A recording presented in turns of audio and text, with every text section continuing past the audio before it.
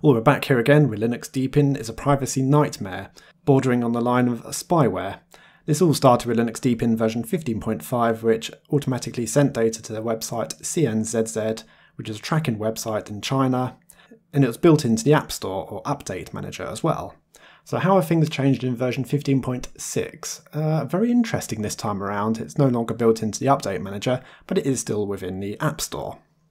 And it does still send data, depending whether or not you have used NoTrack on your network. So NoTrack is a method of DNS blocking, which is a project I've been working on for some time. CNZZ.com and the website mmstat.com, which Linux Deepin communicates with, and it communicates within the App Store. And this is plain as day that tracking is occurring due to the fact that NoTrack has blocked that connection from that system at the time I was in the App Store. Like, there is absolutely no denying this connection takes place. But have Linux Deepin disclosed the fact they are taking this information? No, they have not. And do we have an idea of the information they're taking? Well, one of the items they're looking at is a tracking pixel. We have an ID here which is referring to Linux Deepin. It is not unique to your system, but what is unique to your system is the fact they're displaying screen sizes. User agents, well, that's going to be the user agent in the App Store, the place you were at, the App Store, some information which is disclosing the fact of where you are in the world due to it displaying the time zone and times. And this information is sent in plain text. In other words, it can be viewed by anyone. Anyone collecting data on your network or the internet in China. So Linux Deepin put out a statement just after I made my accusation with the last YouTube video, and they tried to fob off the fact that no, they're not actually collecting data at all, but the fact they're using a third-party tracker built into their product. This is not like an optional thing I have of going to their website or not, or going to a specific website or not. No, if you're using that operating system, it is built into it. So even if they're not collecting particularly much data as a first party, their third party data collection is potentially collecting more than they realise, and sending it off to more places than they realise due to the fact it is not encrypted. So let me show you the data that I have collected over the network. So I've disabled NoTrack and booted up this virtual machine of Linux Deepin version 15.6.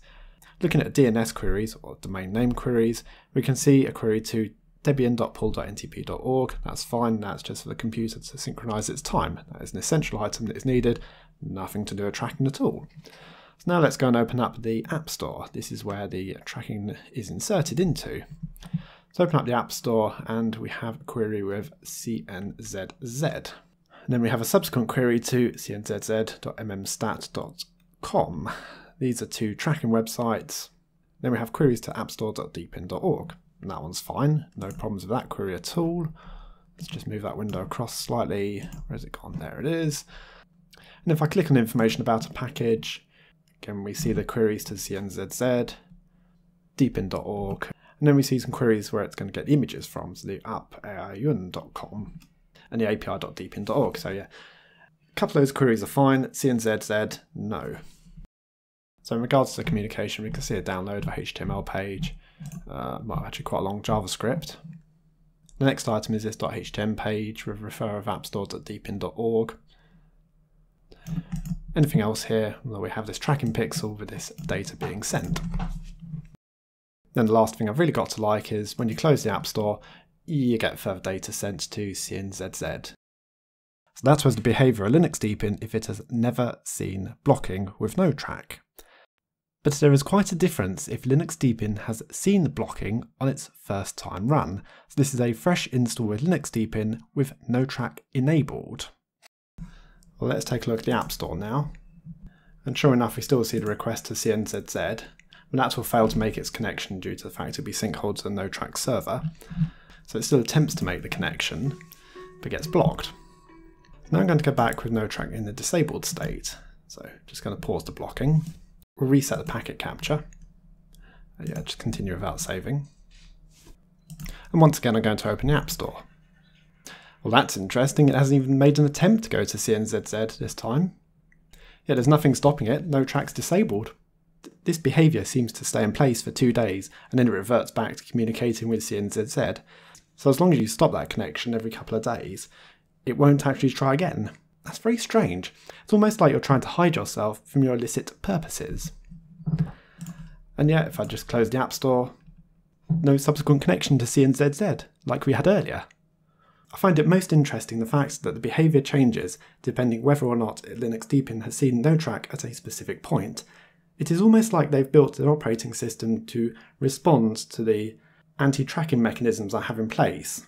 Because the first time I saw it, I thought, oh look, you're only sending it once, oh that's not too bad at all, and was almost going to congratulate them on the fact that they're barely doing any tracking now. But when I investigated further, it's like, yeah, hang on a minute, you are behaving differently under certain conditions. And you're worse than Windows 10. At least Microsoft just blindly sends packets to their tracking collection over and over again. This is the first time I've actually seen something respond to the presence of a mechanism to block tracking. I did see some comments from Chinese users saying that they were happier to be tracked by a Chinese service compared to an American service, and to that extent I would have to agree, although I'd rather go for the option of not being tracked at all. Anyway, I have to ask, what are Linux Deepin doing with all these results? Are they going to publicise them publicly like Ubuntu have done? You know, it's fair enough. Ubuntu have gone down the route of data collection services, but they are at least displaying the results. And they are doing a first-party data collection, so at least they know what is being collected. As much as I was against Ubuntu data collection for what it could turn into, in its current state, yeah, it's not too bad. So should you continue to use Linux Deepin? Well, that's entirely your choice. You could continue to do so by blocking these specific domains with cnzz.com and mmstat.com. You could block them in the /etc/hosts file, or run NoTrack, or just go without and do what you want. Your choice entirely. Thanks for watching. See you all later.